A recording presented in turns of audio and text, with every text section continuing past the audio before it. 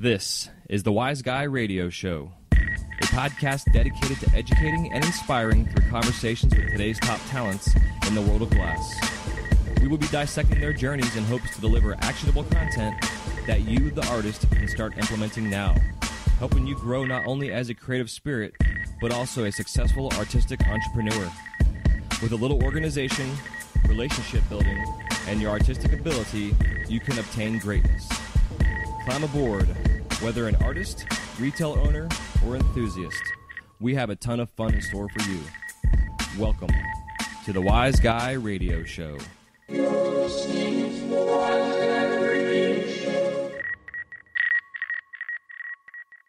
This episode of the Wise Guy Radio Show is brought to you by Mountain Glass Arts. For the month of September 2016, Mountain Glass is offering borosilicate sale, North Star odds and seconds, 30% off. All you have to do is put in the code NSOS in the checkout. And for all you soft glass nerds, Soft Glass COE 104 sale, 30% off. Creations is messy.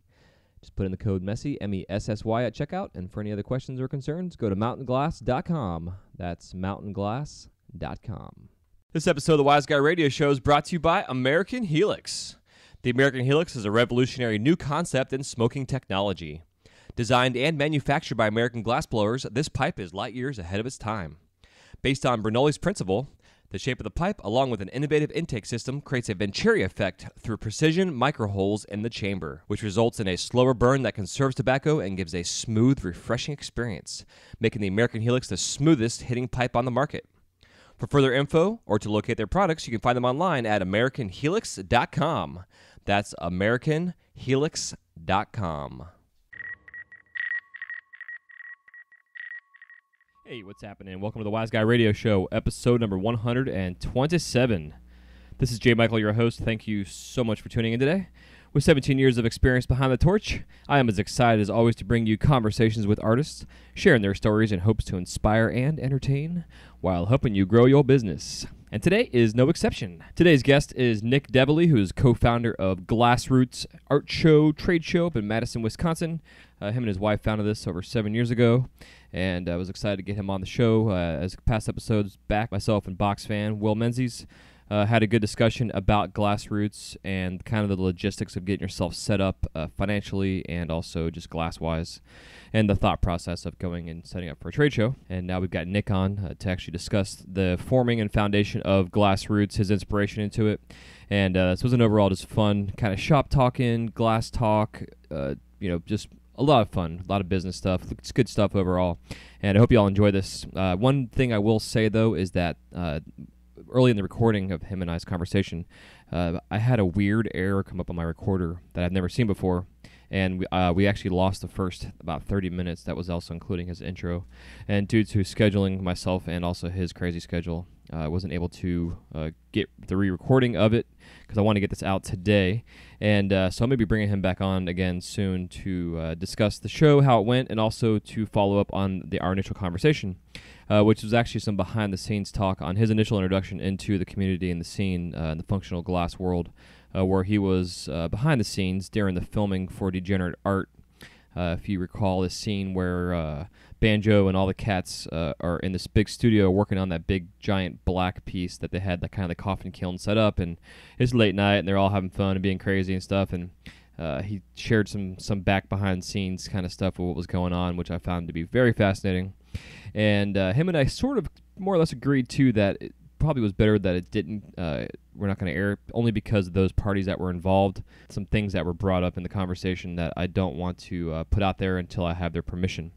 So actually what I'm going to be doing is reaching out to all these cats that were involved in this project, including Slinger, who I've actually already reached out to come on the show and do kind of a roundtable discussion to talk about the making of Degenerate Art and some of the behind-the-scenes stories that they have to share.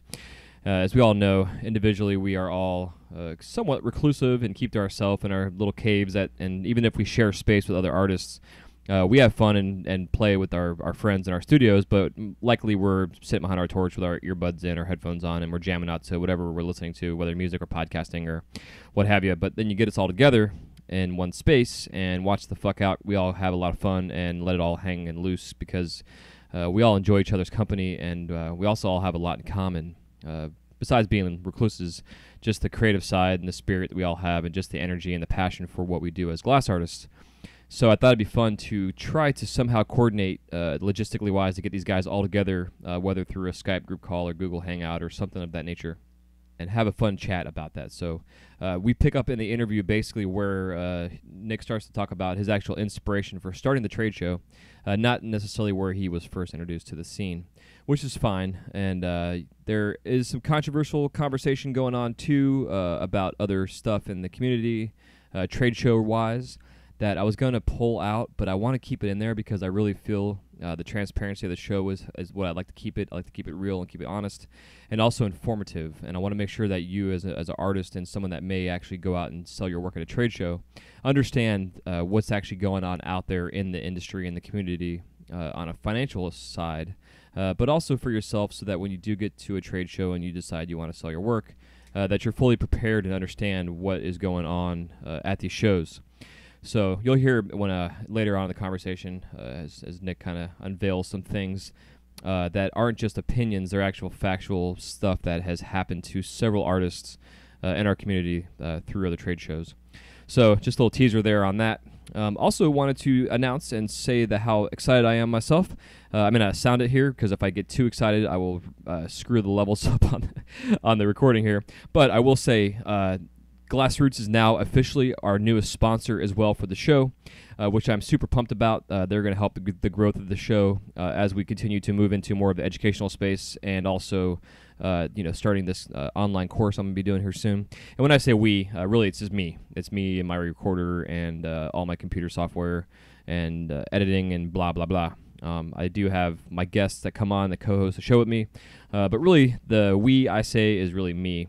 I have my support and my backing from my family and my friends and from you listening as well. So that's why where the we really comes in, because I couldn't do this without you listening. I can't do this without my sponsors here on the show, and just the overall community in general and the amount of love that I have going on here and feeling and feedback. So thank you for tuning in and for downloading and for sharing this with your friends. It's truly humbling, and I love it, and I love you for listening. So thank you. So again, Glassroots is now a part of our show as a sponsor, so you'll be up to date on all things going on at Glassroots as things come up, especially as they get closer to the next round of series and classes and trade show next year for 2017. Definitely make sure you go to glassrootsartshow.com. They have all the list of all the layout, the floor plan, all the classes that they're offering. This is the first year where they actually have an organized class initiative that they're doing, where they brought in amazing artists/teachers from around the country. They're calling their education project, and I believe there's 7 classes that are going to be going on simultaneously. If you're going to this trade show, not only to sell your work, but going as a collector or just to go see the community and hang out, these classes that they're offering are only $200 for the classes, and it's basically 3 days of instruction, and you're getting everybody from Tito, Bern, Roger Paramore, Tracy Dreyer, Germ, Jason Howard, John Minke from Mobius, Robert Mickelson, Carmen Lazar, Brian Sirk, Berserker, and then they're doing a separate master class with Darby Holm that is it's a separate ticket to get in. It's a little higher price but the value they're going to be over delivering and undercharging really for this class. It's called How to Build a Better Bong, which I think is hilarious, just based on the bong word. That for me sometimes is like nails on a chalkboard. But that being said, Darby is a master glass artist in our community. Dude's an awesome man, father, teacher, educator, and because of that, they wanted to bring him on board, not only to introduce him to Glassroots, the trade show, but also to introduce our community to him as an instructor and a teacher and a mentor. So that class is $1,500. I believe they have a couple spots left. Definitely check it out. And the other classes that they're offering, the group classes, there's only 100 spots available. And again, it's $200 for 3 days of instruction. They're going to have different panels going on simultaneously, so you can pick and choose where you want to go and talk and listen and learn. But definitely all these things can be found at glassrootsartshow.com. And again, I'll have the links on the show notes page, as well as the website will have a we'll have a page dedicated to them as a sponsor. And again, I'll have all the things that are being up to date as well. And Nick's a huge supporter of our industry and our community through past trade shows where he's sponsored all the events out there, the Michigan Project, Armadillo Glass Project, Colorado projects, all the major projects that have gone on and that continue to run.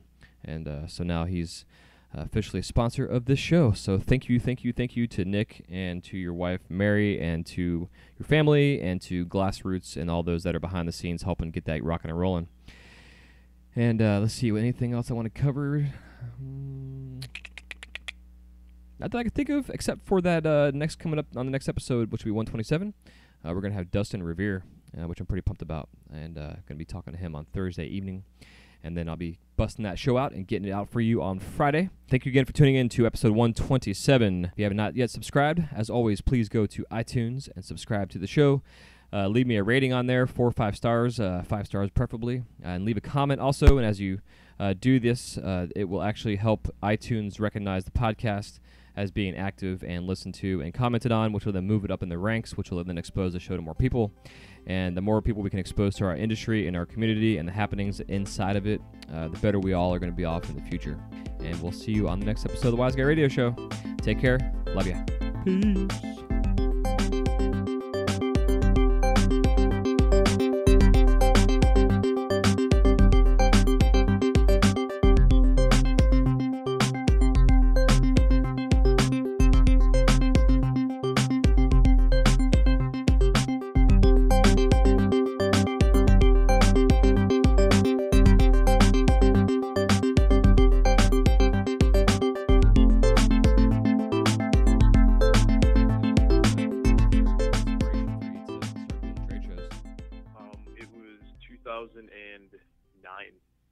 My daughter, Lilith, my firstborn, had just been born in April, and I had been on the phone with this Jacob guy from Portland, and it was called the Oregon Hookup.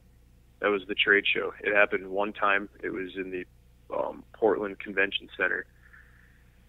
And at that point in time, I had been communicating a lot with Mad City from Toke City, okay, who is based in Madison. So we were introduced through a mutual friend, Glass Freak Madison.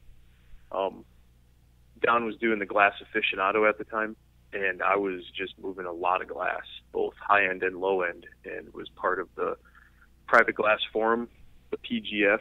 Back in the day, that was like the spot if you wanted to get your hands on nice stuff. So he offered to send me out to this event called the Oregon Hookup and rep the Ninja. That was the other guy. Do you remember this stuff? Yeah, Mad City and Ninja from Toke City. Yeah, it sounds familiar. I wasn't really in, like, myself personally, like, I was into some of the glass forums, but like I kind of stayed away from the technology and the groups just because there was always so much drama and kind of soap opera crap going on. That was, I just got tired of all of it. So this was where I think they were Overgrow people or whatever it was, the big site that got shut down, Overgrown or Overgrow, okay, and then they started Toke City. And from that, I guess a few high-end artists got on there, and Mad City saw this stuff, and I'm pretty sure that's where you can really credit exposure-wise a lot to Don with Toke City. Mad City is his screen name, in terms of like nice photography, and people like Royal, Slinger, Kenaroo, Jason Lee, a lot of those dudes I remember in like 2005 and 6, right when I started looking, 2006, it would have been looking at Toke City, maybe 2007. A lot of those guys were already, a couple year members, so just a little background on that. But he sends me out to rep the magazine that him and Ninja were putting out, called Glass Aficionado, and got out to the show, saw potential. I had never been to, I'm assuming AG was probably in its second year, maybe first year, second year. Champs was obviously still around and doing its thing. But I came home from that show and looked at my wife and said, we're going to do a trade show in Madison. And got on the phone with Don. Don had the computer graphic skills, and Toke City with all those head shops. It seemed like a lot of people in all aspects were looking at it, so that was our platform to advertise. Hell yeah. And I just started calling artists from around the country I had never spoken to, heard of. We ended up having a 50-booth show. All the booths were filled, so that was the first time that I had met Chad G., cherry glass. Devin and Paul showed up and almost no pipes in their booth, and they had really nice pedestals. And I remember Paul having like his Pimp Cane micro, and it was my first exposure to like really nice non-functional glass, you know. And there's so many others that still support the show that were at this thing. But the neat thing was the flame off we did in 2009. It was 6 teams, 3 teams one day, 3 teams the next day, and we randomly drew names out of a hat, and that's who you ended up with. So like Freak and Bear Claw were a team, Eric Ross and Salt were a team, Ghost and Brandon Martin were a team, Christina Cody and Alex K, Alex Vic Nair and Billy Goat, and it was Lupe and Voorhees maybe. I think those were the 6 teams. But it was December like 8th or 9th or something that we decided to do the show. We couldn't get in October and November.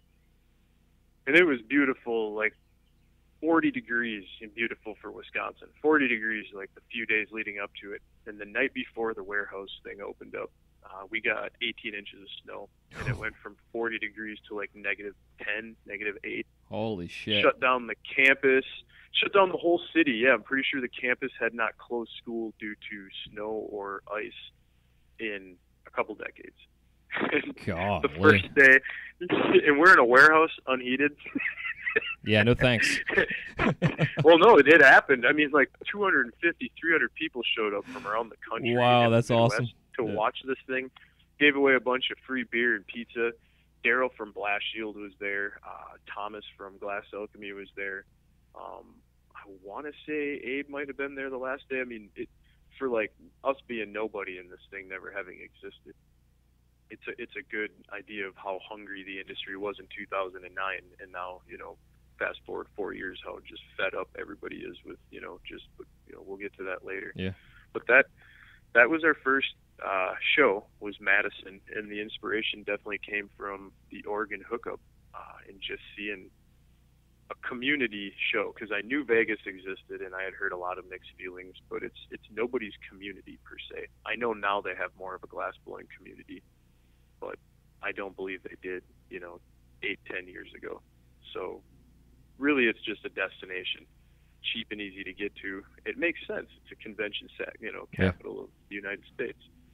I'm not knocking Vegas. Yeah, it's not my cup of tea, though. For sure. Well, I mean, I have, I was telling you before, in the support I've shown all the other shows in one way or another, I've definitely paid cash to sponsor AGE 2 times. I've vended at both the Alexis Park and the Rumor. You know, I've been to AGE 4 or 5 times. And the last time I went was the Rumor show, and I knew at that point it was going backwards. The whole dab thing was really starting to take its strong foot in the industry and also in business ethic. And that's one of the reasons why I really like the platform of being on a show floor amongst all of your peers. Is you are then what's the word? Not judged or controlled, but you fuck up in front of everybody. Yeah, it gives you accountability. So it holds you accountable. That's what I'm trying to say. Yeah. And the accountability that comes from being in a room, it really does weed out the negative ones. You know, I'm probably of the more negative people at the trade show. I would be too.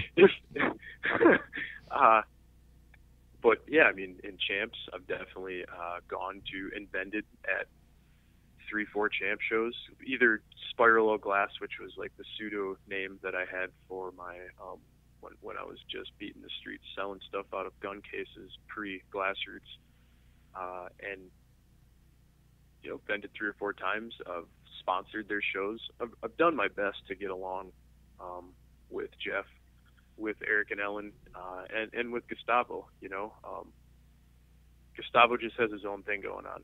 and we're different worlds. So there's not much we can do to work with each other. And I'm not gonna, deny that him doing a show 5 days before mine last year and 10 days before Glassroots this year, when 4 years ago there was nothing that existed anywhere around. And I'm not saying you can't get close, but I mean, no, but some of these dates, Jason, dude, I questioned it myself. Like, I saw like one show starting at the next one ends, and they're in like completely different ends of the country. It's like, what the fuck's going on? Here, check this out. 2012, so the first show was 2009, and that was the Great Lakes Art Show. Don and I didn't agree on a lot of stuff. He went with Toke City in the magazine, and I continued doing the show. Turned it into the Glassroots Art Show. My wife took over the graphics and the website and all that stuff. 2012, Jason Harris does the circus deal. I forget what it was called, in Atlantic City. He does it October. He does it like right over Halloween or right after, and my show dates are November 2nd, 3rd, and 4th. Huh. So that was my first real taste in someone really stepping on the nuts. And then 2013, Champs or Big, it's Champs. I think it's the first time, either that or 14, but I know that it was consecutive years in a row. Champs, their first show went within 4 days of my show in Colorado. You got AGE, their first East Coast show 2 years ago, choosing to do their Baltimore show 5 days before my show. I mean, these are very, strategic, well thought out, placed, and it's never worked.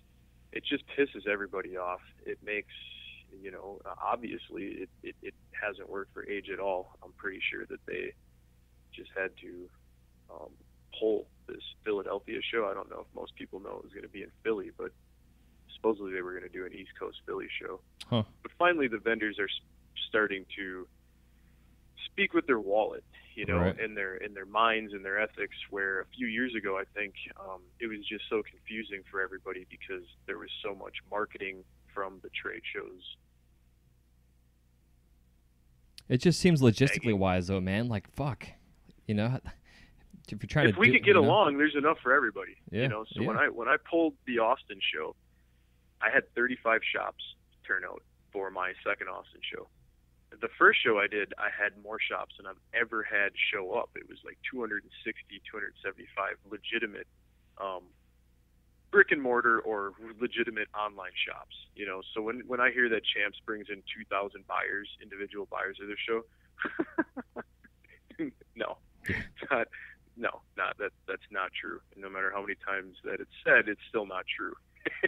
It's the reverse of basic politics, I guess, but it's very much political in its own way. Interesting. But we were asked not to do the show on 420 the following year in Austin because people just felt like it was taking away from.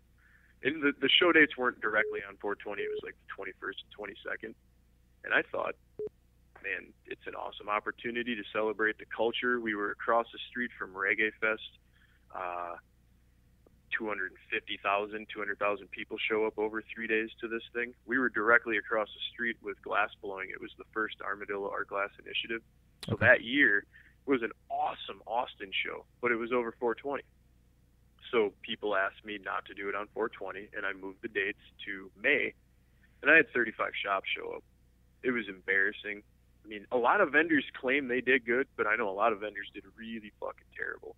But more to the fact, you had like 2 or 3 AGs at that point, 2 big, like 5 Champs, because they had one in Canada, plus Colorado, 2 Vegas, and an East Coast. So I did the right thing. I stepped up. I pulled the show. It ended up being like a 300 comment thread. This was like June of 2014 on Facebook. And nothing changed. I thought maybe it would. I thought these other trade shows would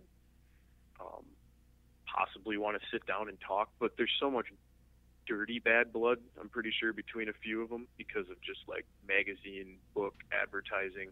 Gustavo's a longtime Champs vendor, right? And then boom, Gustavo's now a trade show runner. Right. And he runs a magazine that these other trade shows are advertising through. So there's so much just like underhanded shit. Yeah, it's weird. That's been done. It is weird because it's so obvious to so many people, but conversations like what I'm doing right now just don't happen. Yeah. You know, and people don't want to, ooh, you know, I still vend, or, you know, it's like, what the fuck, you know, did he rip you off? Did they rip you off? Were you ripped off? Yeah. And you're going to go back and vend again? Yeah, exactly. What the fuck are you doing? It's like, stick up my ass even more, please. Ah, man, and now we're in the age of just free booze. And that's the one thing, well, I have a lot of things I've stuck to, but one of the key things that Glassroots has never done is grow outside of its space, its comfort zone. So I've had the same floor plan for, this will be 4 years, my fourth show, with not increasing the square footage of my floor plan. Nice. And what that means,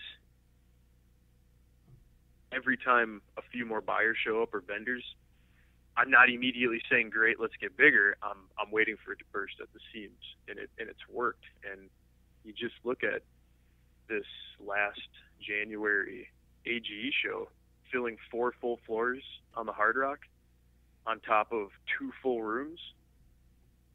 I mean, maybe if it's a 5-day show, you can justify doing that. Right. You know, but it's impossible for an educated buyer to make the rounds and to see everybody because you're so spaced out. And hotel rooms were never meant to be, almost if you do like the Gem and Mineral, where they do it in a hotel room, and that fucking thing's a month long, right? Yeah. So people that go to that go for like 2 weeks, and they do go room to room, and they do garner those, you know, they get relationships and build them. And, you know, so I know I'm going on a bit of a rant, but people, vendors, the glass artists themselves, I think, are starting to wake up to good business and what isn't good business. And there's really no voice for your everyday lamp worker in this community at all.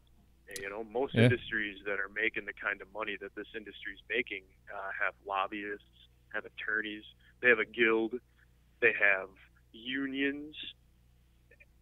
It's fucking mind-boggling to me that there's so much resistance to all this. You know, I've brought it up for 5 years, and I know AGE tried, but they did it with ill intent, and people saw through it.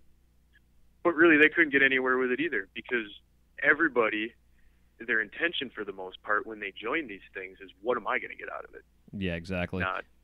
Not what is this going to do for my future and career 10 years from now, along with my buddy and my shopmate, and even the people that you fucking don't like. I mean, you're all, like, we are all feeding off of the same tit when it comes to people spending money on glass art made by American pipe artists. Yeah, and then we're also all having to abide by the same federal laws that are out there, no matter what state you live in, too. You know, it's like you're saying, like, part of my reasoning for doing the show is like what you're saying, is to have a voice for the small guy, or for me, really for the community in general. And I hope that eventually through the show and through I've had Luke Zimmerman on, who's a huge advocate for our industry as a lawyer and a cannabis lawyer out in Oregon and California. And him and I have been talking about it behind the scenes. Like, you know, ideally it would be nice if down the road we have some kind of representation, as whether it's a lobbyist or some kind of union of some sort, because as the state laws change, there's nobody there saying, hey, as your cannabis laws change, this law needs to change too. And they're like, the cannabis laws change, but then the paraphernalia laws stay the same. So then beyond the laws, you know, just wording. Yeah, like the Vice thing. Have you seen this 4 or 5 minute clip? Mr. Gray is what he's going by. I don't know why he's using an alias, because his buddy calls him out and says his real name in the video. But Vice just did a thing on all these high-end pieces, and they just repeatedly used the word bong over and over and over again. And I'm not offended by the word bong. It was more the fact that, like, the kid's dad stuck money in his pocket, and just how fucking sloppy they made the people involved look. It seemed like it was almost like a parody. And I watched Slinger, right, bad press, good press, all bad press is still good press. And, I saw that on maybe D-Rex thing on Facebook. And, I got to say, at some point, bad education is bad education. Yeah, I completely agree. Absolutely. I get it. Like, yeah, they just put these humongous price pieces made by a select few people in the industry who just keep getting the fucking repeat button pushed on them. It's sort of misleading, I guess, if you will. Yeah. For, these few like highlights to be the constant highlights. I don't mean the artists. I just mean the collectible pieces, because there's so much fucking nice glass being made by thousands of people. Thousands. Yeah, man, and that word bong, dude, like, I ran a smoke shop for like 5 years, so like for me that word is like I still, it's hard for me to say it. As stupid as it is, it's like nails on a chalkboard for me, and it's because it's also in the federal law. It states that blah blah blah, this cannot be used. Like in Florida a couple years ago, they tried passing this, what they're going to call the bong tax, where they were going to actually. I was a member of it, absolutely. They were trying to legalize it. Yes. They say, yeah, you can sell pipes, but you got to pay a tax, and it's got to be called the bong tax. And when you pay the bong tax, well, now you're calling it what you're selling as a bong, which is now federally illegal. So now we can just come shut you down and take all your shit.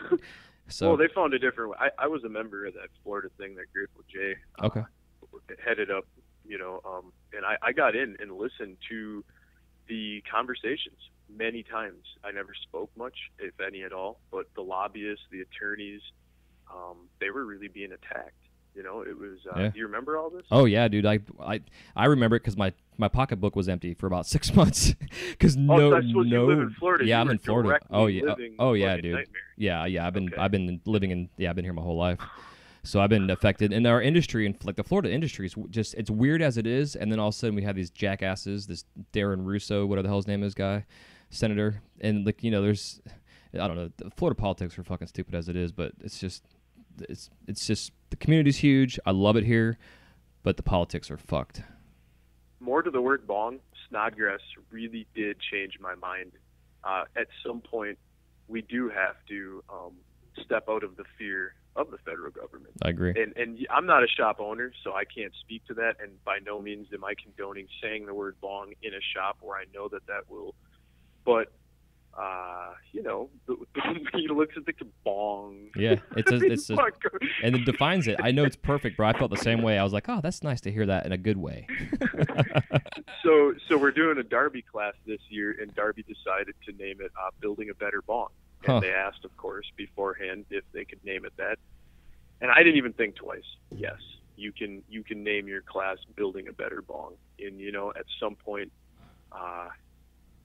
when that word is used in the right context or the right light, it gives it back its beautiful sound and meaning, instead of this like fucking fear-mongered,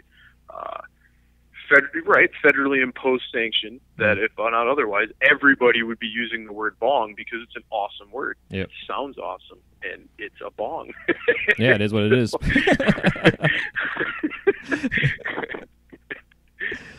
That's so funny. So being in Madison, like, how are the politics there? I mean, being a small town, somewhat rural. Like, I mean, I from what I've talking with Box Fan, he was saying, like the local community, they support what you're doing as an art event, well, but I know you're still treading on thin ice. I don't know if they don't support it. I think they just I got to be careful who they call they. Right. So I live almost 4 hours north of Madison in Sister Bay. So I'm very rural where I'm at. I'm in the peninsula, but Madison is not as big as Milwaukee. It's but it's still, I want to say, like between 200 and 250. And I know the suburbs of Madison have really grown. And Madison's one of those cities that our government has chosen to just directly gentrify, and it's been going on, but now it's happening heavy. Like they're doing in Portland, like they just did in Austin, like they did in Williamsburg. I'm pretty sure Seattle was done up about a decade ago. But really drawing the lines in the sand on who can live where and removing the homeless people and all that kind of stuff, which is unfortunate because Madison was the home of the Vietnam protest. People often overlook what went on in Madison during the end of the protest for Vietnam, but other than like the big ones in California, this was the spot. Yeah, for sure. They got monuments, and plaques and stuff on State Street showing pictures of like the police. I don't want to use brutality. It's just fucking sickness that's been going on in this country. So Madison is very open-minded to, it would appear, herb. Back in 2007 and 2008, I went to my first 2 Harvest Fests in Madison, and I mean, they smoke weed from campus. There's this street you don't drive down. There's no cars, and it's again, 15 years ago there was no big chains, maybe 1 or 2, and now it's fucking just like all this ridiculous shit, Qdoba and Subway and just Jimmy John's and like every other block. And the mom and pop shops are leaving, so I'm assuming Harvest Fest will eventually be shut down. But the year after the Vietnam protests ended, basically these Harvest Fests started up, and it was still a way for people to peacefully assemble and speak their mind. And they went right after the marijuana activists went right after the legalization in Wisconsin. So when I got there the first year, growing up in Green Bay, I mean, you go to jail for doing any number of the things I saw going on, and we're on campus, and then the march goes diagonal down the street and it dead ends at the Capitol steps. And we get to the Capitol steps, and this punk rock band is playing punk rock on the steps of the Capitol, and people are smoking herb and handing out goo balls, and there's bongs, and it was fucking nuts. Cops were just standing around making sure people like didn't, I don't know what they were making sure not choked weren't to death. arresting people. So in the back of my mind, I knew that at least they were open-minded enough not to. It was seeing that gave me more confidence to go to the Monona Terrace in 2009 and approach David, who is still with me to this day, at the terrace and say, hey, I want to put a bong show on. And dude, the Monona Terrace is a Frank Lloyd Wright building. Yeah, that's what I heard. Extremely high end, it's got to be in the top 10 convention places in the country to do this type of thing. So you walk outside and you're looking at the Capitol 1 block away on one side, and you're looking at Lake Monona right there. Dude, like the building ends and people fish outside of the doorway of the trade show. So you've got your transient or your homeless folks fishing right there. Wow. It's fucking awesome. Huh. You know what I'm saying? It's beautiful, like you're there. The cop shop's directly across the street from the show. And in the 8 years we've done the show, we've had, I'm going to knock on some wood right now, no arrests. And they're very kind to us. We are like the 3rd or 4th largest convention in the Monona Terrace. I can't say the city of Madison because they have like World Dairy Expo and Ironman and Trek and shit, but I know that we fill up a bunch of hotels, and our group, right? They come in and eat and drink their way through everything. Yeah. So like you're walking distance to everything you want in Madison from the convention center. So in that regard, yes, the city embraces us. The Hilton turns their head. They don't give out, smoking fines. They don't. But we're also really respectful. I made a rule in 2010 and made people sign it that if you were going to sleep at the Hilton as your hotel of choice, which is connected to the Monona Terrace, if I found out from the hotel that you got a smoking fine in your room, you were asked to leave the show. Not after, like right there. Nice. Get the fuck out. Good. Well, dude, I wanted this relationship to, grow and to last. Absolutely. And what we did was we had everybody that wanted to do whatever they wanted go to the Sheraton, and it was ridiculous. Looking back, it was a bad idea. Because, there was like floors filled with people just smoking herb. People took it as like, you could do it there, and it was more just, I don't give a fuck if you do, but so like they had to crack down a little bit, but I'm talking to the point where I'm pretty sure they turned off hallway smoke alarms because like the level of smoke was visible in the hallway. My God, Cheech and Chong showed up all of a sudden. What are you gonna do, right? You can't. As a show promoter, I wasn't even burning at the time. I was very straight-laced in 2009 and 10 in terms of like sobriety and all that stuff. So it was difficult for me not to be overboard, almost like a dad, because I knew the city wasn't going to embrace just ridiculous shit, you know, and so I had to, like, how do you ask somebody or tell somebody you just can't do it here, you know? So that was probably the most difficult thing I had to deal with in the first, like, 2-3 years of the trade show, was just figuring out how to corral 50 people smoking joints right outside on public land and get them to walk like 100, you know. Yeah. Don't do it in front of the doors and stuff like that. Yeah, dude. Because like I've heard rumors that Vegas, like when they were at the Hard Rock last year for Age, that like they had the porn industry there, like I guess a week before when Age came there, and they were supposedly not letting the Age come back because they couldn't deal with and handle what was going on. We were more rowdy and crazy than the fucking porn stars. Check it out. Gustavo did a trade show, his first ever trade show, at the Hard Rock. And AG, they did it right over the top of AG. Same dates, identical, across the street from the Alexis Park. So the Hard Rock and Alexis Park are off of the Strip, a mile off the Strip. And the Strip is like the fucking big to-do, you know, ridiculous, like just like the true epitome of disgusting fucking America. Yeah. So you go down Paradise Boulevard or whatever, and you get to, I'm not sure what it is, but you get to the Hard Rock right across the street to Alexis Park. Gustavo was also not asked to come back after his first trade show at the Hard Rock. And I've stayed at the Hard Rock. That's where I stay if I was going to either Champs or AG, because I dig the Hard Rock because I can behave myself, and it's fucking loud metal music, and I love metal, and just it was just easy, and it was a spot that I was comfortable going back to. You know, usually I got to do this by myself, and I don't really enjoy traveling without my family. So given that Gustavo was asked not to come back, I don't know how they thought that doing another show there. But like Gustavo just did it in the trade show rooms. They rented 4 floors, and I'm pretty confident that the hotel themselves had no idea that the 4 floors that they rented to vendors were actually going to be booths.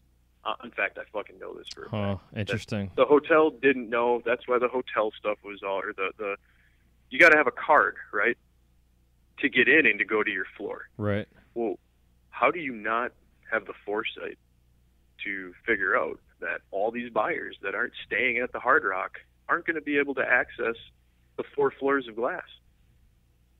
It was insane, you know, the whole mentality, and just the way the Hard Rock treated the vendors that were moving their beds to put tables down for glass.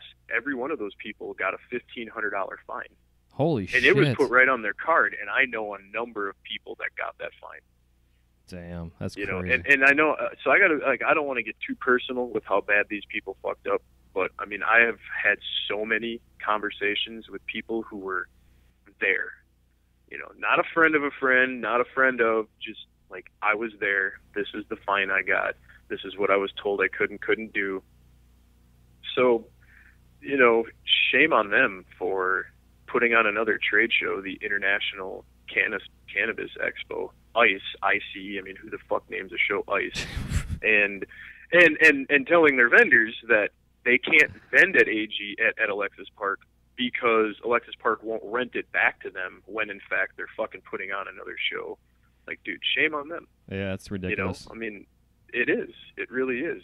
And then the vendors started figuring out, because they started seeing all these people with badges. And so they didn't let the Alexis Park people in for free to the Hard Rock, but they would not let the people that were vending at the Hard Rock in to the ICE show. I'm not sure the politics behind that, but I noticed that AG now has a show back at Alexis Park again for this upcoming winter show. So this will be the 4th time they've left the Alexis Park and come back, between Rumor, Hard Rock. They did the Warehouse, you know, and I'm speaking about all this because I feel like it needs to be said publicly, and I know it falls short on a lot of people's voices, you know, that don't feel like they have a voice, but I have just emails and voicemails and just, you know, what should I do? What can I do? Yeah, man. You can do Glass Vegas. You know, that's what's going to happen. It's going to happen the same dates as, or right before Champs and right with Champs at the Westgate. right next door to the Las Vegas Convention Center. And the Creative Endeavors folks who have been doing the Glasscraft Bead Expo for over 20 years are going to be putting this trade show on. They're very organized, professional. That's what I tell people to do. Go sign yourself up for Glass Vegas. Get a booth while you can. Yeah. Yeah, man. And it's so expensive. You know, the logistically wise, to have all your stuff shipped out there, get the hotel set up, rental cars, everything else. It's $5,000 to $10,000 depending on how much you want to have out there. And then you find out that you go there and then you can't do half the shit you want to do, and then you're fined, and it's just crazy. That's one thing, but to find out that you don't even see a buyer. I mean, dude, like, yeah, I'm not going to name drop, but a few of the guys that I'm on the phone with, they just finally packed up and went downstairs because they needed to make sales. And this is why I'm talking about this. AG is not my competition. AG and Glassroots are two different worlds at this point. You know, they're very much focused on just filling spots and not educating people. And we have taken that step that they did. I mean, I went to the lectures when Jody Grimmett, Ken from Chameleon, like I sat there and participated in the Alexis Park panels that they had. I've always been interested in hearing what people that wanted to be said, heard had to say about different political things, if you will, but it just, they never followed through. And so the education project, it doesn't pick up where they left off because they didn't really focus on stuff on the torch, but just that need for people to want to learn. And that's what I mean. Like, we're not competition at this point. Yeah, exactly. They don't affect my show. I don't affect their show. They're going to continue to do what they're doing. I just hope that at some point they make a public apology and start righting all the wrongs, give back money to some of these folks who, like, seriously, were so fucked after that show. Broke as a joke. And these are people that I'm friends with, and so I'm speaking from a personal standpoint, if you will, on this. And yeah. I saw one thread on Facebook, Andy Ray. Otherwise, I didn't even see shit on social media. I've only heard about it by interviewing guests on the show that went there and experienced it themselves firsthand. That's the only way I've ever known about it, especially because I don't go to the trade shows much out there, or ever in Vegas at least. That's crazy. But yeah, man. So, I miss it, man. It was the spot. AG was the spot. The first one I ever went to, I remember walking into Darby and Buck's room, and it fucking blew my mind. I mean, that's where I first got to meet Deline. It was love. It really was. Yeah. There was so many good artists. That's where I met David Popovich for the first time. I mean, just, it drew out people that didn't, and Madison's hard to get to, so I don't expect everybody to come, and you got to go out of your way to get to it. So, I'm not knocking the idea of Vegas. I'm just saying people's business models changed, but their name didn't. So American Glass Expo is a far cry from what's going on these days. Contemporary handmade American products is what Champs is. I mean, what the fuck? Yeah. It's like the exact opposite of what it is. No, that's not what, let's just think about it real quick. That's what I ask vendors is, do you even know what these names stand for? Do you think about what you're doing with your dollar? And that's enough about the other trade shows. Yeah, man. Yeah, dude. So to move forward, so you did the Austin deal, and then you moved into Madison. So, and then no, I was in Madison since 2009. Okay. We did two shows in 13 and 14, and we did them before AG and Big Show did a Colorado 420 show. Oh, okay, that's what it was. Okay. So Colorado happened, legalized, and the Big Show and AG both went there and did Colorado shows, and that's really what did me in that 2014 show. Was a lot of the vendors that were doing my show went and vended either AG or the Big Show, and it was, I got like basically the pick through. A lot of the head shops in Texas went to those shows. So I mean, dude, I'm talking. In Austin, there's like fucking 35 shops, alone. And I bet 5 of them came to the show that was within like 3 miles of their shop. So, I mean, it spoke volumes about, I think Spice was just going out the door. I've always got to keep my thumb on like the trends and what people are spending money on, and Spice, E-Juice, Kratom, Now it's the CBD. None of it's ever good for pipes. If you're relying on supplemented income to purchase high-end glass art, then you've got the wrong business model. Yeah, I agree totally. Hell yeah. Well, at least now that you're got the flow going with the Glassroots in Madison, and the people would know about it and they're attending it, and now that you're doing the shows and educational seminars, and I mean it's awesome that you have this whole series going on now. And if you want to kind of talk about, like you're saying, with Darby coming in doing his Make a Better Bong thing, what else you got going on this year? Yeah, Darby would be our master class, if you will, the high-end class. His class will be upstairs from the trade show happening, and it'll be in a room called the Grand View Terrace, I believe is what it's called. But it's top to bottom, window-wrapped room overlooking the lake. So we're going to set him up right in front of the windows. And 12 people, I think there's 10, possibly 11 spots filled. I think we have 1 or 2 left.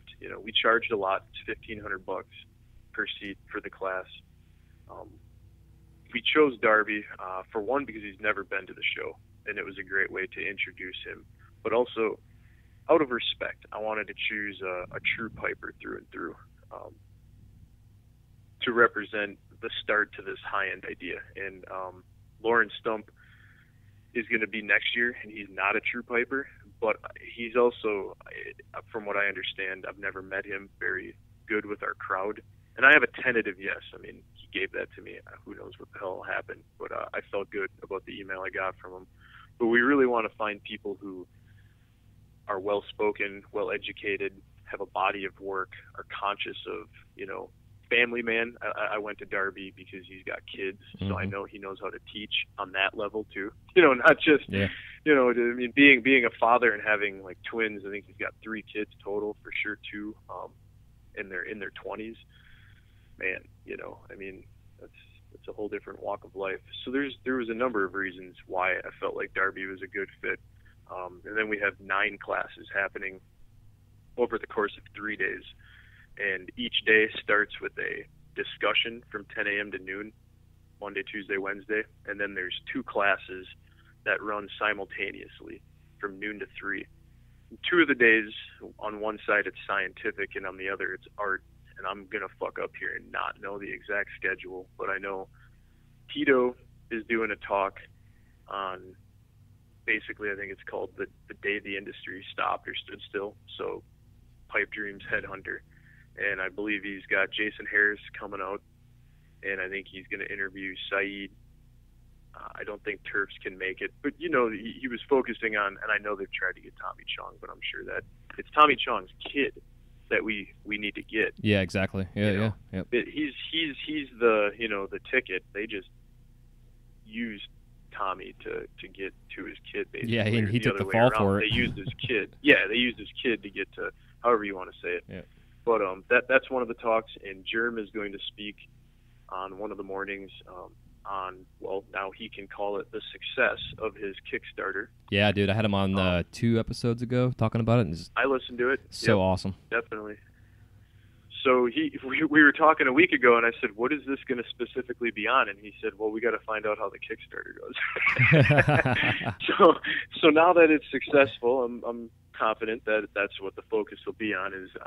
But also I hope he talks about the resistance that he got from certain, everybody's afraid to name drop or call, but just aspects of the industry that I know he received. I don't know if it was due to jealousy or what, but what that man is doing, I really hope is a pinnacle. I hope Vice shows up and fucking does something on that. Right, dude, it's gonna change his life, and if it's successful, I think it's gonna change the perspective of our industry completely. Right. Well, it is going to be successful because he's got the energy. That money is nothing more than energy, right? I mean, you can look at it as like dollar bills, or you can look at it as here's the fuel or the coal or the wood or whatever the fuck you want to refer it to, the wood pellets for this thing to happen. And in order for it to have the sustenance to sustain for a year or however long it takes them to make the 1,000 cranes, right? So that's how I looked at it, was like those dollar bills are nothing but energy. And if this man, and he was given that energy, and I believe that people trusted him, obviously enough, with their money that he'll succeed. And look at who he surrounds himself with. I mean, he's working in the studio with Slinger, who's, you know, I know him. I can say I've never like been to his house, but I've hung out with him a number of times, and I've done a lot of business with him and been to his studio, supported. Was one of the only people to give him $5,000 for that movie Glassroots back in 2010. It was like the only $5,000 I had. Look at who he's surrounded himself with. You know, I know Snick is back in there, but he's surrounded himself with determined, accomplished people. And when you do that, you're going to be successful yourself. I mean, those books aren't just lying when they say that you are who your friends are. Yeah, it's that circle of five, dude. I completely agree. Something I preach all the time. So, I mean, I'm sure in the back of his head, Slinger doing what he did was the drive for Germ to separate. And I don't even know if most people know they worked, you know, in the same studio, but I knew that. And it's not surprising to see Jeremy step up and do something like this for himself. Yeah. And you're exactly right. This could totally change. I mean, this is big time, like any genre of glassworking. This is big time. Yeah, it is. It's huge. Hell yeah. Yeah, and also just kind of put out there, I'll have all the schedule and the links and everything for the trade show for the 3 days on the show notes, and then also on your the link on the website for the show too. So anybody that wants to see what's going to be happening, I'll have everything there for you. Thank you. I should just mention Carmen Lozar is going to be the third talk, and that's really important for a number of reasons.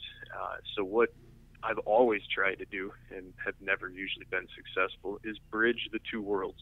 And when I heard Mickelson in front of me say, while holding that blue bike like we talked about earlier, you know, and saying, why put a push in it? Why you know, put a push bowl in it?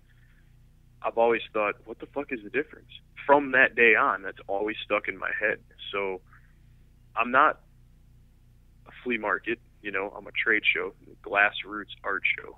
And I named it for a specific reason, and that name is completely usable in any aspect of glass, right? So it doesn't just have to be pipes. And I've always tried to encourage or target or market to non-pipe makers, like Margaret Zinser. Margaret Zinser's had a booth at my show 4 times, I think. Sold nothing but her beads and non-functional, you know, non-pipe stuff. She does phenomenally well at the show. And I've had a number of people. And now this year, you know, there's more and more. I know Tim Kaiser's coming back out, Great Scott Glass, AJ Manger. There's a lot of Millie stuff that goes on.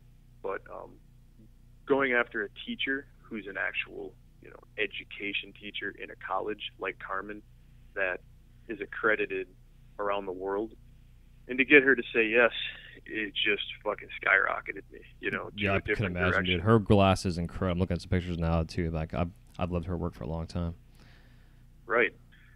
So you know, right away I wanted to get Paramore back to do the classes this year are going to be much more structured, to the point. We decided like 45 days before the show last year we were going to do an education project, and then put it together and made it happen. And there was a tremendous amount of knowledge gained, but it was not nearly as dialed in, if you will, as what it is this year. So I've got Berserker coming out doing his Dicro thing. Mickelson's going to do a hollow form. Jay Howard, I think, is going to do some stuff on glasses. His class is called Jedi Mind Trick. Tracy Dreyer and Eric Moraine, I believe is how it's called, pronounced, Wild Rose Gallery in Madison. I mean, Tracy's, I'm pretty sure he's been a professor at University of Wisconsin-Madison for, I'm going to venture to say, between 20 and 25 years. Wow.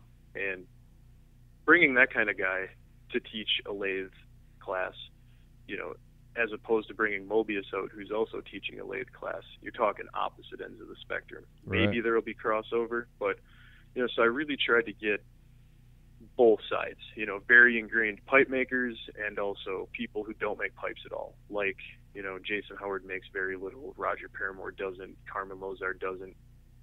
I know I'm missing a few here too of some of the other classes that we're doing, but, you know, I think you get the point that I tried to pick something for everybody. Yeah, it seems super diverse with artists, and that's what I think is a beauty with our industry and the community in general. The art community and the glass is this kind of crossover. I mean, you got like Ethan Wendy coming across, like all these guys out there that are fantastic artists in their whole right in their own kind of niche, that they're now collaborating with the pipe makers. And these pipe makers, I mean, even to today, I still say, like, I think some of the most incredible, talented artists in the world are some of the pipe makers in our industry. Some of the stuff that these guys are making is just phenomenal. And then to see them collaborating with non-pipe making glass artists, it's just like, I'm waiting for like the Lucio Babacos and those kind of cats to come across and start doing some collaborations with us. Well, they've come across it. Those type of guys, unless if I think an artist specifically struck their fancy, why would they deviate from the plan? Yeah. You just named somebody that his work sells, and I think a lot of the people who were a generation younger than him, like the Paramore, Mickelson, Barrow generation, mm-hmm. a bunch of those guys, Mylan, at some point after the crash happened in like 8 or 9, I don't think anybody could sell stuff that wasn't pipes. So it was truly just finances that pushed, I think, a lot of these guys from one industry to the other, if you will. Yeah, totally. Yeah, makes sense. Yeah, because I've always said, like, go on. No, go ahead. I'll say, like, back in the day when I was doing production spoons, I was always like, man, I wish I could just make a perfume bottle and sell this as a perfume bottle. But I knew if I just pushed a bowl and popped a hole and made a carb, I could sell it right away. It sucks. Right. But it's the reality of the business, Well, it'll be interesting to see what happens with some of these high-end guys that jumped over into the pipe scene once they start to get a lot of success with it, if they don't just go back, because they've lit the flame for their name, if you will. Yeah. Because a lot of the pipe collectors, like myself, have a large pipe collection, mainly gained through trade from booths. I take probably 80% trade from vendors for their booth costs, and have since 2009, and nice. Hustle it to any number of shops or keep stuff. But for one, I don't collect rigs at all. I don't believe that 10 years from now or 50 years from now, most rigs are going to be worth nearly what some of the high-end rigs are selling for now. I'm not talking about the elaborate, crazy Clinton shit and banjo shit that's like true sculptor and well thought out with the female joint placed on it somewhere. Mm-hmm. But, just like, I'm not going to name names, but you know what I'm talking about. Yeah, absolutely. Productions-wise. Yeah. So I've gotten bored with a lot of what's being made. Zach P still impresses the shit out of me. Ethan Wendy, like you said, I love looking at ghost and coil stuff, things that still focus on the Howell form, and it's not just a rig, but otherwise push bowls, Sherlocks, non-functional, not necessarily marbles, but like pieces of art like Carmen does.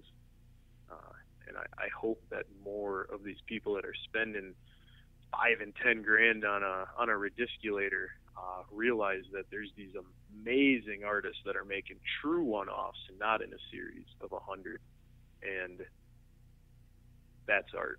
I mean, you get what I'm saying? Oh yeah, absolutely, 100%. Yep. Yeah, it's gonna be interesting. I don't think there's a bubble necessarily that's gonna pop. It's just gonna be the way that the industry's gonna have to pivot as technology changes, especially in the whole concentrate community, with all the vape pens and everything else going on. I mean, who knows if the rig's even going to become irrelevant one day because of the technology. Well, I hope the industry that you're talking about is all-encompassing. Right. Yeah, and I know what you're saying, too, and I agree. I think that's probably my favorite part of the collectors out there now is that they're not only just buying pipes, they're buying glass art. They understand now what goes into what they're smoking out of. So now they're going out and they're buying art to look at. It still serves a purpose and is functional and makes you smile. You can't use it necessarily in that sense, but it's still the appreciation there. I mean, you go all the way back to Dale Chihuly, who really started the whole home studio movement back in the 70s. That's where it is now. The technology's changing and everything else. I mean, even still at Disney to this day, people are like, oh, Dale Chihuly, who he is? I'm like, yeah, of course. Or I hear like Chihuki. People can't even say his name right. But but you have these names now in our functional glass scene that are going to become household names in just art in general, like Germ. You know, people will know him hopefully as Jeremy Grant Levine, not as Germ. You know, he would actually have his real name out there, which I think, you know, and like when I was talking about Luke Zimmerman, we talked about in the past show about trying to trademarks and copywriting and names and stuff, and you know, the Salts and the Banjos and the Elbows and everybody else, Coil, you know, all these cats that have these names now that's become their brand, but hopefully one day they'll have their actual born given name out there in the art world that people will know this is who this is made by. This is, you know, this is his company, this brand, but this is actually who the guy is or the gal is. You know, it's you got to admit, though, it's pretty neat when someone comes in and says, "Can I get a Salt or a Slinger or a Snick?" I mean, you know, when I hear that shit, I'm just like, that's fucking so cool, you know. And it's a different way to brand. You know, I totally agree that we should. I don't even know if some of these guys use it though as a means to protect their name as much as they do. Their heroes were probably graffiti artists that just made a name up because of obviously protection reasons, but. You know, I go back and forth on it. You know, do I hope that all these guys reveal someday? And would they even? If it was full legalized across the board, would you really leave Slinger and go to your real name, you know, or Banjo to the real name? You know, I don't know if they would or not. Yeah, I don't know either. Be curious to find out. Absolutely. So yeah, man, so Glassroots is going on October 10th and the 12th, and yeah, it's like anybody out there that's going, I'm definitely myself personally, like I had said before we started, I'm still planning on coming out there. I'm just on hold right now with my gig over at Disney because I got some things going on behind the scenes. I'm not sure if I'm going to be able to take the time off, but if I do, we had talked about I'll be there the first 2 days for sure, at least. Looking forward to all that. And did we cover all the classes, dude? Did I cut you off on that? Yeah, I think I forgot a couple, but I mean, we spoke about it. I think people get the point, and it's $200. Cool. And we did $100 last year, and I know people are like, "Oh, you raised it $100," but I mean that room to rent is thousands of dollars a day, and I'm paying these teachers. Last year I didn't really pay them shit, and I didn't expect much out of them. This year I'm trying to, you know, actually treat it like a real class, and I'm paying these teachers well, and I know the teachers recognize that. It just needs to relate over to these lamp workers, and it seems like more lamp workers from around the country than in the Midwest are purchasing these tickets. That's kind of a disappointment to me. You know, I had hoped that more Midwest people, and maybe it'll just be at the door sales if we don't sell out of the 100 tickets. But we limited it to 100, and that, yes, that is $20,000 if I sell all 100, you know, and we've already like worked out deals with the vendors. So, I mean, my budget, I lose money in all aspects of what I do with lamp working. Yeah, from the show. It's a write-off. It's always been a laugh, you know, and dude, we donate to toot the horn a little bit. I mean, I have supported the Michigan Glass Project from the start, Armadillo from the start, Colorado Project when it existed from the start, and the Illinois Project. We're a patron sponsor of Germ's video. You know, we basically take any profits financially other than the pieces that I take for collection, and we put it right back into the industry. Awesome. And if it wasn't for the kombucha business that we run, I would probably be fucking bankrupt. I mean, dude, it's a write-off, man. It's a give back. It really is. Well, tell me about that, dude. So you guys make your homemade kombucha? We're a company. In the beginning, Glassroots got Tap-A-Watt off the ground. Now I would say, I mean, Glassroots does good. We you know, financially, I'm able to employ 2 different people. Next year it'll probably be 3. But yes, we run a company. It's my wife's company, Tap-A-Watt Kombucha. Yeah, it's definitely not small anymore. It grew fast. I mean, we're in as many stores as we want to be in, and she creates everything herself. It's a damn good kombucha. I've had kombuchas from all over the country, and there's very few that I've found that compare. Huh. I'll have to try some because that's definitely one of my wife and I definitely partake. Yeah, down by you, there's GTs is everywhere, but BC 221. I don't know where you are in Florida, but there's a lady who her husband's from Sister Bay, right up the road from me, and they're making kombucha in Florida, and it's starting to get around pretty good. Rad. It's called BC 221. Okay. Yeah, the lady's name's Annetta. But yes, we have found a lot of success in the kombucha. My wife just knows what she's doing with drinks and with graphics, apparently. So she's got like 14 different pints available in a lot of grocery stores. So it's a large line. It's definitely what takes up more of our time now that we've got Glassroots. Ryan started working with us last June, and he runs the shit at this point, the day-to-day. I deal with like the sponsors and the people who would be offended if Ryan called them. Otherwise, Ryan definitely does all the fucking email stuff. I got to take my number off of the website, which was pretty sweet. Allison was working for us, Allison Key, the Michigan Glass Project, and that's someone who you should. That lady deserves a big old fucking pat on the back, and so does Craig Lewis, for what they do with their charity organizations, the Armadillo Art Glass Initiative and the Michigan Glass Project. And to see them help each other and go to each other's events too is just really good to see. Yeah, it's kick-ass. There are some, really good things, really positive things. I mean, I'm pretty sure Craig did like 45 or 50 grand last year to Meals on Wheels, raised in like 3 fucking days, wow, that's by amazing. making pipes. Yeah. It is amazing. And I'm pretty sure, I haven't heard the number yet this year. Maybe I just ain't paying attention. But Allison, I know she's working towards a much larger number than even that this year. I think she did 50 last year as well to Art Road. But that's something that I hope more and more people find out about. It seems like with Allison's online commitment and publicizing what she's doing that a lot of people got turned on to her show. But Craig's fucking thing is, no joke either. He just doesn't have the social media presence. Yeah. Yeah, I tried bringing the Michigan Glass Project on the show before they did it this year. I just, logistically wise, we couldn't make the timing work out. But I definitely want to have them on to talk about. Any kind of show out there that's doing some kind of charitable work, I'd love it. I want to bring them on and promote them. Well, I should give props to Drew. Drew definitely is one of the original people.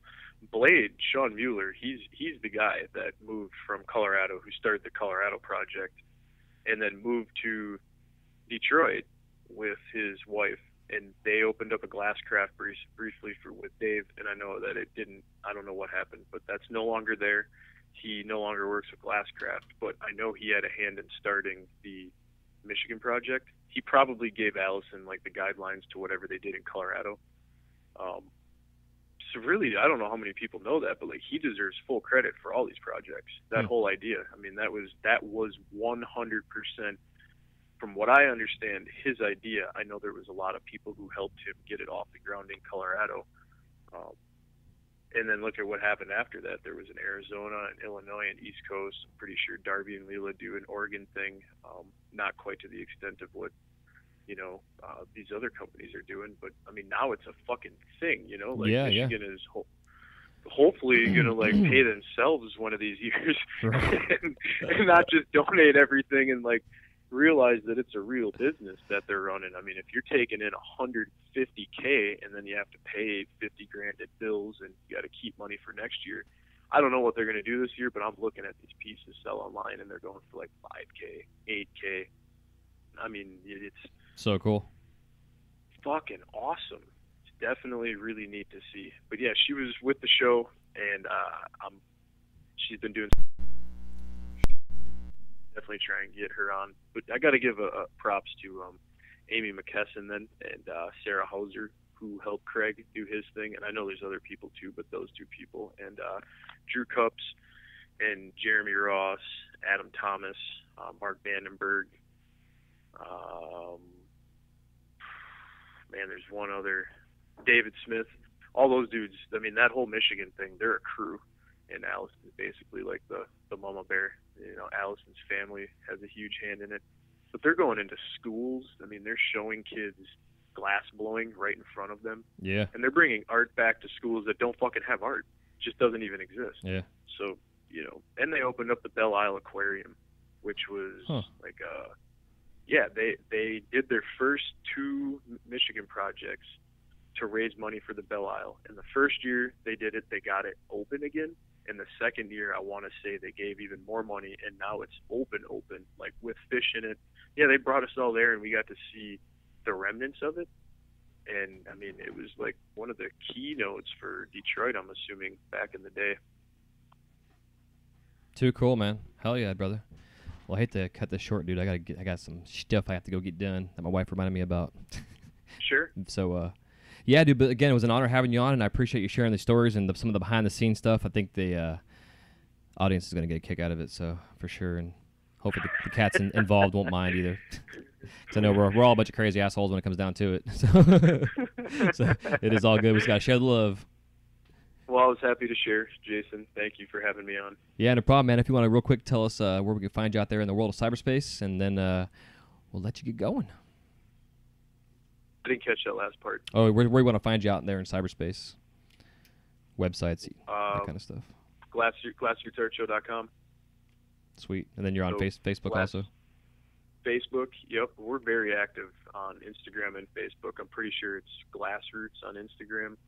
I don't know. I use my wife's shit. I don't have my own, so I just what do they call it? Lurker or whatever on. Yeah, Mr. Flip Phone. Yeah, it's. Yes, I am doing this interview on a flip phone. It's awesome. I definitely did. Hell yeah, dude. Well, I'll have all the links to everything that you guys have out there. Will be in the show notes for everybody to go check out. And again, it was an honor, brother. And next year we'll definitely bring you back on and talk about next year. And anytime you want to come on the show and discuss politics, topics, glass talk, shop talk, dude, I'm all about it, brother. All right. Well, thank you.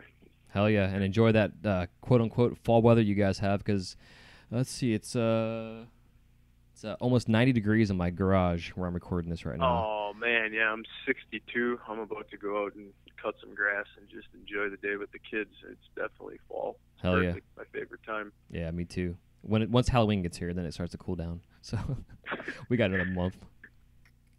But all good, man. So hope you all enjoyed this talk with Nick and Glassroots and everything else. And if you're going to be going, definitely say hey out there. And if I'm out there myself, I'll be checking everybody out and saying hey and doing interviews and chit-chatting and kissing babies and hugging and all that good shit. So and mind your business when you're out there. Definitely don't make smoke alarms go off in the hotels. We don't want that again this year. So hell yeah, dude. Well, again, thanks, Nick. I'll talk to you soon, brother. Oh, shit.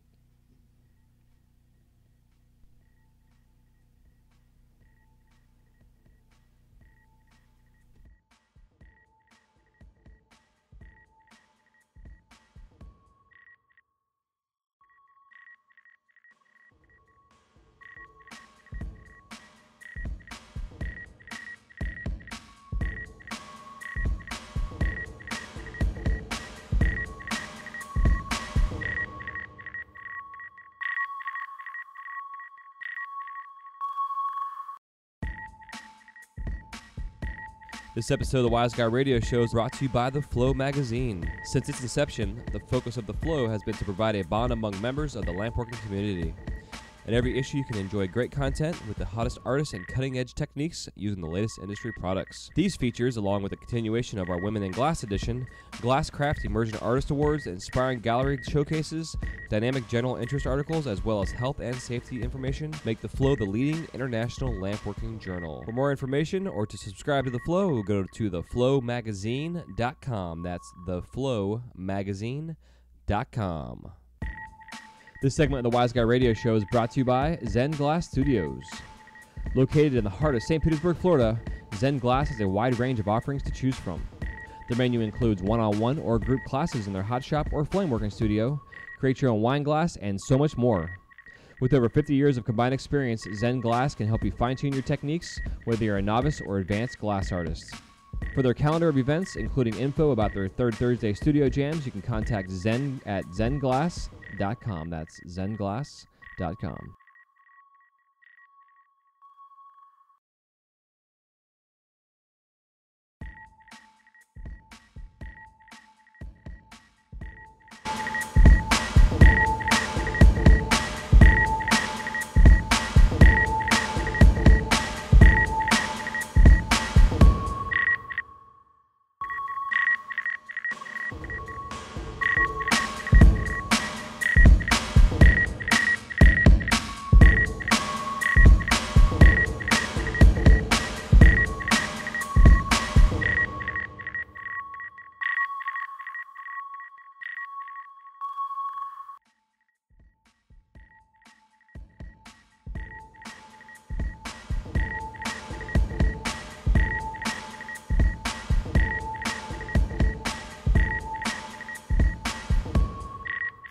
Thank you guys so much for listening to this episode of the Wise Guy Radio Show.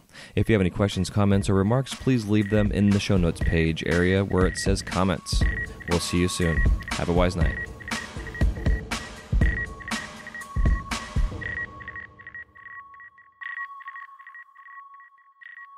You're listening to the Wise Guy